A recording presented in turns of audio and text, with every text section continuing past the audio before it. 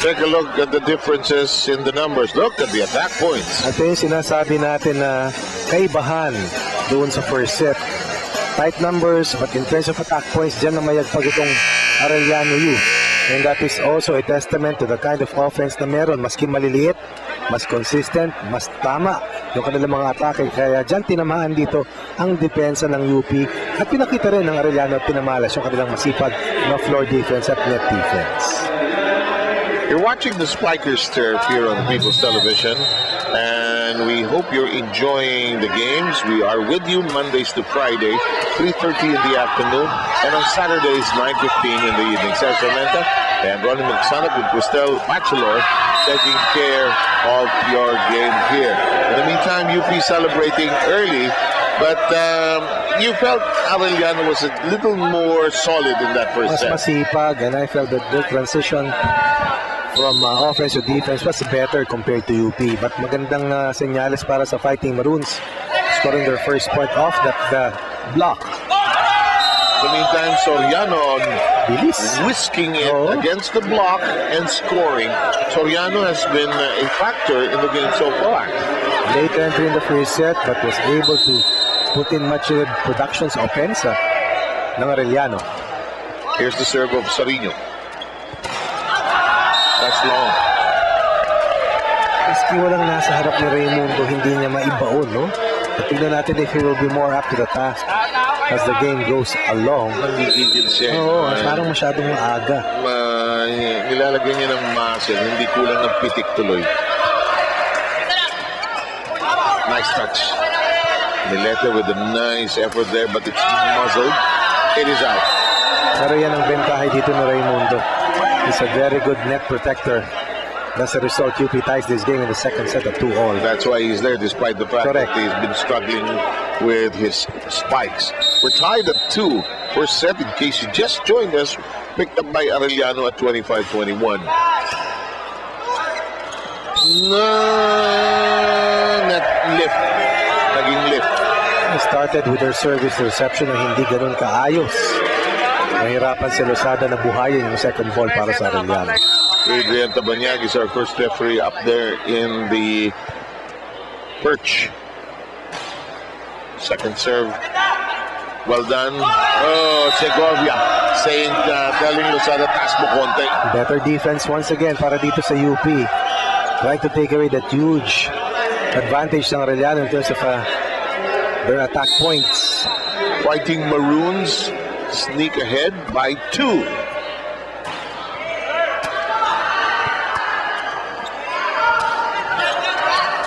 Easily handled. Balbuena. Oh, too long. Itong si Balbuena, yung binida natin kanina na MVP sa nakalipas na Philippine National Games na kung saan nagkampiyon ng UP Fighting Maroons. Soriano bungling the serve, and UP now gains a 2-point lead in U, 5-3, with Balbuena all set to serve.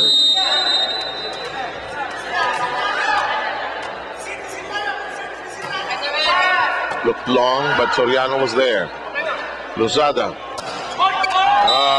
De La Paz knocking it in. Very important for UP to not only stay ahead of Arellano, but to try and sustain better defense and stay away from unforced errors. Christian De La Paz has been aching for a clean hit. Finally got one in. Posada. Segovia ends up caught in the water. Miscommunication. That was nowhere near para kay Segovia. Segovia generated the early points para sa Arellano sa nakalipas na first set. But in that last sequence, nakita mo, take-off pa lang, lunod na siya. Misread of the signal, hindi nagkaintindihan. No eye contact, a variety of reasons. De La Paz. He reminds me so much of John Vic de Guzman. Itong si De La Paz. The way he elevates, the way he goes for his wind-up. Ultra Fast Flag, Ultra Fast LTE for a happy family.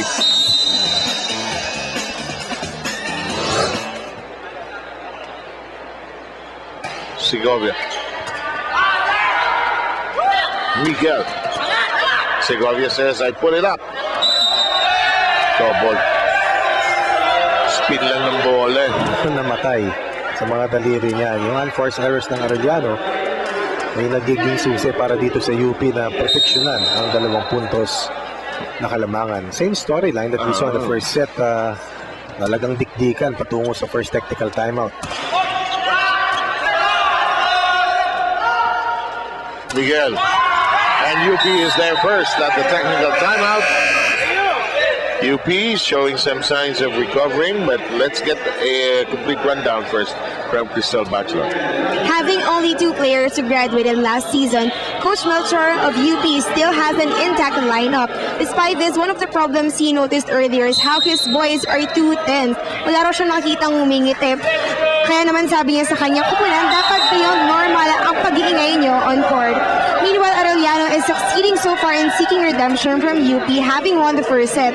Sabi kasi ni Coach Sherwin kanina, gusto raw nilang makabawi because this is the same team which defeated them in a recent tournament. Hindi pa raw ma-determine ni Coach kung sino ba ang reliable key players niya, but he is having confidence on his 2 guest players. Back to you guys. So meron palang hacks na kailangan isettle itong Bawi. Bawi mode. Oo. 6-9 is the count here. Tight naman na itong basa ni Coach Melchor sa kanyang mga sundalo mula sa diliman. Valbuena, Acuna, the reverse. Oh, nicely done. Down the line connection by Miguel. Harder to read if Acuna does that. To makahanap ng variation sa kanyang pagtitimon para dito sa UP.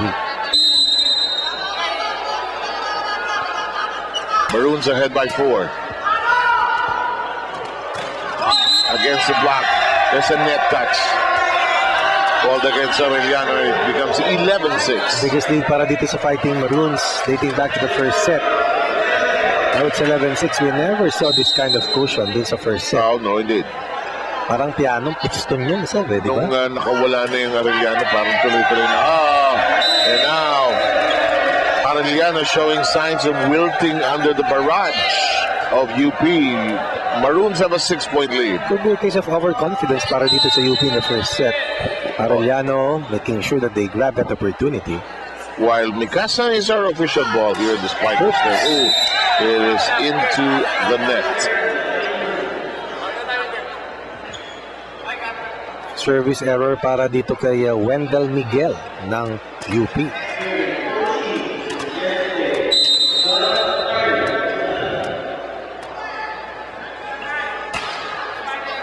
Rosada serve. That is blocked. Valbuena adjusts his working hand. Nice. That is out of reach. Coming from Raimundo.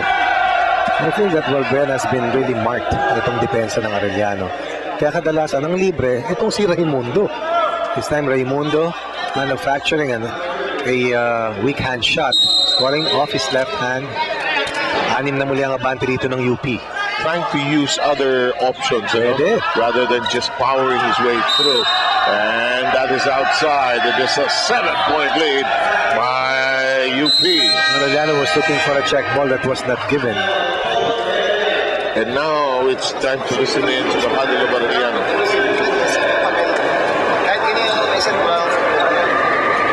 O, isip muna tayo ulit. Kaya pa yan. Pagyan namin ito lang kalahati. Kalahati lang. Isa.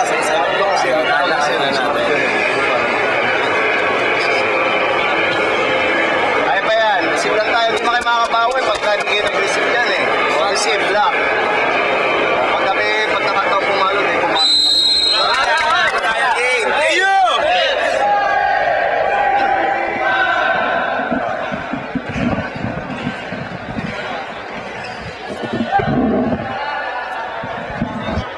14-7, some concern on the faces of the players of Arellano, but the optimism, you could feel it from Sherwin Meneses, and he said, oh boy, ayan.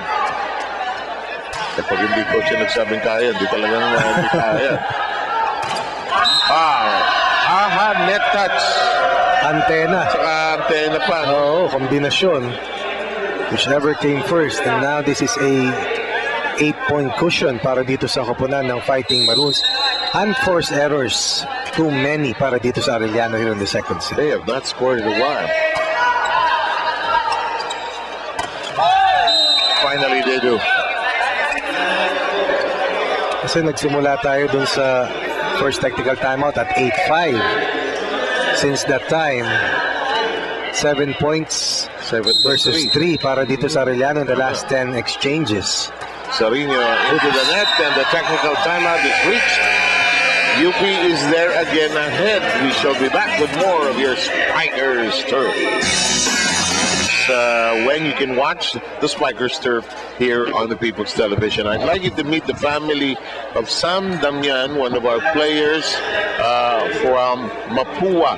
And this is Santi, Pia, Kai, and Kim Damian. They are our ultra fun family of the game. And that's always special when your family joins you to watch you play games, you know? Saya yan. Kung talo, andyan si Daddy para pakain. Pagka panalo, ikaw magpakain yung player. Okay. Referee Adrian Tabanyag is talking to Lozada. Balik na kayo agad pagka timeout. Si Adrian Tabanyag is a very orderly person. Yes. Ano yan, very stickler for the rules yan. 16-8 ba? Ano nangyayari sa Arellano, Ronnie, palagay mo? Unforced errors, at saka tinrabaho na ng UP to. They're defending better, they're moving better. And their defense. Net coverage is better. Floor coverage is likewise outstanding for them. And Valbuena started to connect likewise. They're able to combine with Raimundo para sa opensa rito ng Fighting Maroons. 17-8 is the count. Raimundo all set to serve for all of you. De La Cruz, the libero. Hijack. Parang walang mapuntahan. Wala. Ang offense ng Arellano, and somehow UP needed that set, the past first set, para makilala itong Arellano at mabantayan, mamarkahan ang mga kamador ng Arellano. Yung offense tuloy ng Arellano na buhay ng first set, wala, no? Nawala eh. Si Segovia na check. Tama. Si Soriano, De La Paz na huli. So tingnan natin kung may bawi pa ito Arellano. 9-18 ang magsaserve si Soriano at 9. Si Aliakyak na wala rin. Regalo! Soriano, huwag mong bibigyan ng gano'n. Si Segovia rather. Mabilis ang kamay nito. And UP needs to understand if there's one team that can string up consecutive points, Arellano yan. Paglabas pa lang ng almusal sa frying pan, nandun na si Segovia. Sakit. Parang malibitaw niya sa bola. That completely, yung kanilang momentum dissipated because of that service error. Nakapanghina yun, para sa kupunan na nagawa ka ng defensive. Yung tawag namin dyan, Sebe, laglag-balikat. Laglag-balikat. There's no better term, I guess. Lozada. Pinatasan sila sa kabila. 8 pa rin ang labang. Narong foot itong si Luna. Sa kanyang tangka na mag-change direction, napakamot siya ron. Mabuti na lang.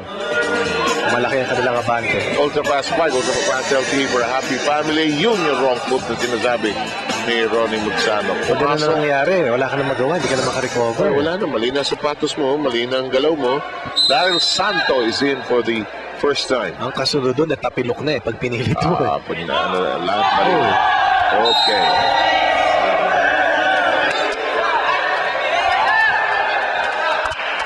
Change of the libero position. Sometimes you have to make mistakes to be better. Yeah. John Miguel Nasol darting in. Long. Good read. Para dito kay Nasol. Santos second opportunity. Flying out. 8-point lead by the Fighting Maroons. Sobrang laki, Seve.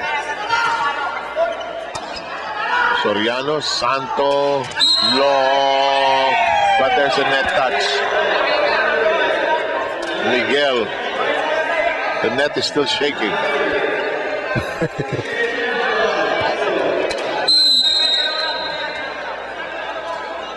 Here's Segovia serving from way back there. Miguel. Oh boy, good angle to work with. Difficult angle. Atoning for his earlier net violation. Pushes UP once again 8 points ahead and only 4 points away from tying this match at 1 set apiece. Madrigalejos. Listen, this, I was about to say, nice tongue twister name coming up. Madrigalejos. Giancarlo Madrigalejos. Siguro ang hirap niyang isulat yung pangalan niya nung Grade 1 siya. No? No? Ubus yung pad paper. Yung ililinya mo, red, blue, red ba yun? Oo. Tapos nung tinuruan na ng dikit-dikit lalo na Nako, nako. Oh, but he does it. Pero sir, marunong po ako. Ultra fast LG for a happy family with speed at the 10 MBS monthly internet for as low as 999 pesos.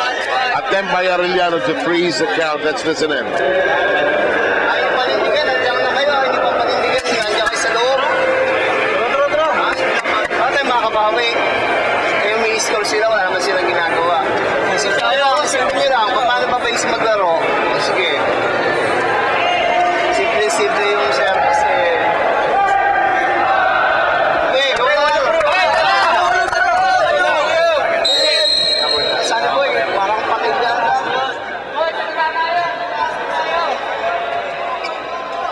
It sends the disappointment of Jerry Menezes. Parang he's coaching a different team in the second set compared to the first set. It's a contrast of night and day. We talk about the performance, talk about the confidence level of the Chiefs. Regalo! But UP had a lot to do about this turnaround. Absolutely. Started doon sa psychological aspect of playing harder, defending better, and eventually turns out things turned around para sa kanila. This is a huge juggernaut para sa Fighting Maroons, 10-point lead, 23-30. Madrigalejos with his second serve. Trying to bring in UP closer, check ball, and they are closer now at set point. 11 set points para dito sa Fighting Maroons, showing us the fighting form that they exhibited in winning the gold medals of Philippine National Games. Which was somewhere left behind at home in that first set, ano? But now they've recovered it. That spirit definitely there here in the second set. Nicely done. Sharp attack.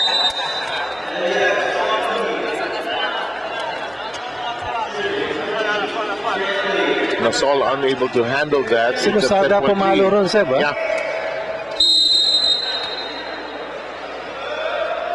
De La Paz. Nasol. Raimundo keeps it in play. Patay. Tapos. Miguel ending the run. So the University of the Philippines equalizing the set count at 1 apiece by taking this second set. The Spikers' turn continues after these.